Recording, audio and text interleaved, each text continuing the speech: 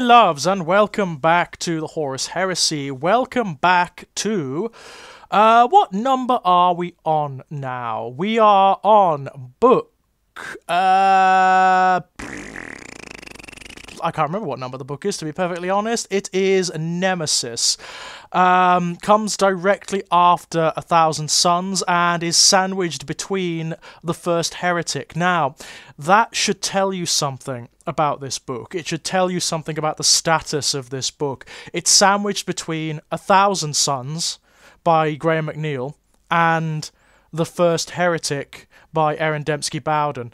Both of those books are not only essential, you have to read those books in order to understand the overall plot of the Horus Heresy.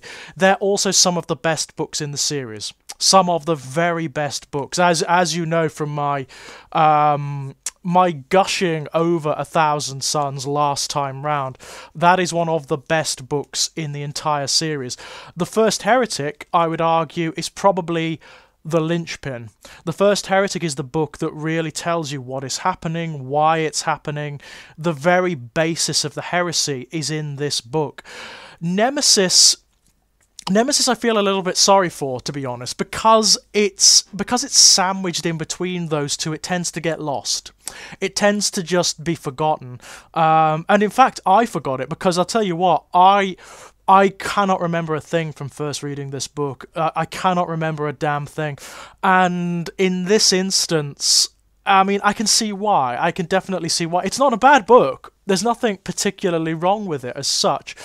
It's just not... It doesn't have the same gravitas, it doesn't have the same significance, it doesn't have the weight of 1,000 Suns or The First Heretic, so it is one you can skip over. It really is. You don't need to read this book, and there are a few books like this in the Horus Heresy series, to be perfectly honest, as a way of sort of not just expanding the universe, but really just expanding the book series, so that there's just more books out there. There are a couple of redundancies, like Battle for the Abyss, for example, which is totally not only redundant but awful. I mean, Battle for the Abyss is a terrible book. Nemesis is a sort of nothing. It does a few interesting things. For example, this book establishes something new. It establishes that what would eventually become the Assassin Temples are in operation at this point in Imperial history. Now, that was never the case before. The Assassin Temples, in the traditional background of Warhammer 40,000, were established much later. In this book, they're not temples yet, they're households, they're clades, and they've been around for a long time. There is some suggestion that these assassin households have been around since, like, prehistory. You know, they're ancient. They are absolutely ancient establishments in human history. They're kind of like the Illuminati. They've been manipulating events and manipulating the rise and fall of civilizations and so on and so forth for centuries. They are sort of what's behind the facade of politics and kingdoms and nations and whatnot. And that's what they're doing here. They are totally sworn to the service of the Emperor. They're entirely loyal. They really are. And what this book establishes, of course, is that every single one of the established households, and there are a lot more than the temples that you find in the present-day Imperium, a lot more. I think there's 12 altogether. There are 12 assassin households, all of which have slightly different modus operandi and aspects. Like the first one you encounter, he's trying to poison Horus, basically, and he has been wheedling his way into the crews of the traitor legions for decades, trying to find a spot, a place from which he can actually attack the War Master. And there have been several attempts by several different households, all of which have failed. None of them have even gotten close to Horus, and that's largely due to the input of Erebus, by all accounts. It's largely due to the Word Bearers, because Erebus is protecting the War Master, and because he is sort of divining the future, he's reading the various paths and strands of probability in the entrails of his victims and whatnot, and in the tides of the warp. He knows when there's an assassin around. He knows when there's going to be an attempt on the War Master's life. So really, they're banging their heads against a brick wall. They are really trying to get close to the War Master, or even to his officers, and it isn't working. It really isn't working. So it's interesting. It's interesting to see the assassins in operation at this point in time, because that was never a thing before. This book also goes into a little bit more detail on what is happening in the cultures of the Imperium, like how the distinct and isolated worlds of the Imperium are reacting to the fact of the Horus Heresy, of the fact of this schism and this burgeoning war. You actually see what people are thinking, what propaganda is being put about from both sides, how people are regarding the politics of the war. And that's really interesting, because for a lot of people it's a very distant thing. It's like something you'd read about in the newspapers in a foreign country or something. It's very, very divorced from waking reality, until it arrives at their doorstep, until like a neighbouring world declares for Horus. And then suddenly, these cultures are forced to make their own decision one way or the other. They have to declare either for Horus or for the Emperor.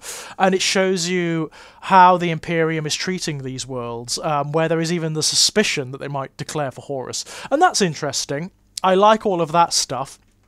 But the raw fact of the matter is, this is one of those self-contained stories where it's fine, there is absolutely nothing wrong with it, unlike, say, Battle for the Abyss, which is actively a terrible book.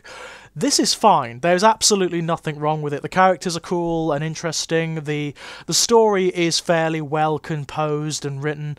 There's nothing like offensively bad about the writing or anything like that. What I would say is it lacks focus. Like a lot of the Horus Heresy books, a lot of the ones that don't really succeed, it lacks focus. Whereas in, say, 1,000 Suns, you have this close focus on very particular characters, and it follows their story arcs and allows them to intertwine naturally. This one has lots of different story arcs occurring at once, which never really twine together. A lot of them are kind of redundant. It's a fluff book, really. It's about giving you a little bit more background on what is happening in the wider Imperium, and in that regard is largely redundant. It's something you can just throw aside, and it's a shame. It's not really this book's fault. It's just the fact of its placing, and the fact that it doesn't really have the intrigue that a lot of the other stories have, because most of the characters who are involved here are characters you don't really know.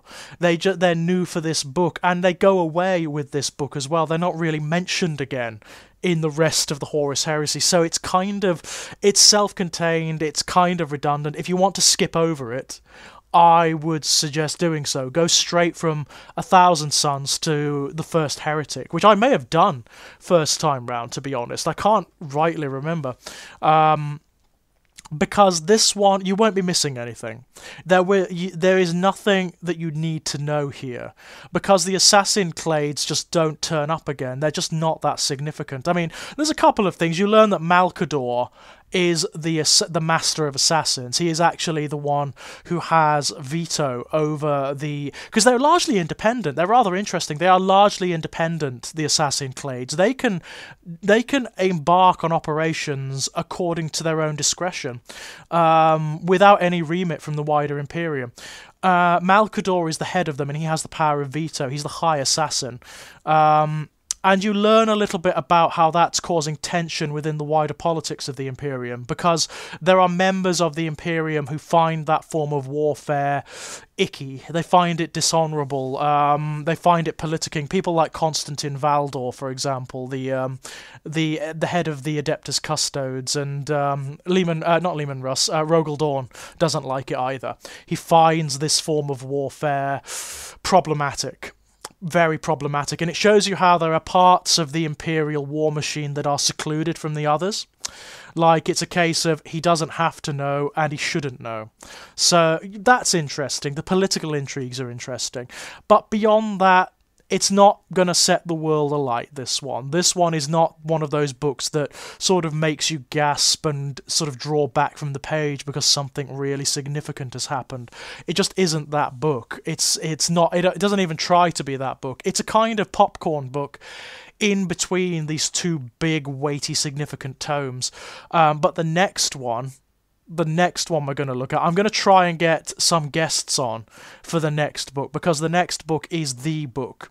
The First Heretic is the book that it defines everything about the heresy. It completely upturns the word bearers and what people presume they're about, and it goes deep into the metaphysics of chaos and of the wider 40k universe. It's really interesting. It's a wonderful book, and it definitely deserves a little bit more time and attention than most of the others. So, ladies and gents, when we come back, we will take a look at The First Heretic. Until then, bye-bye!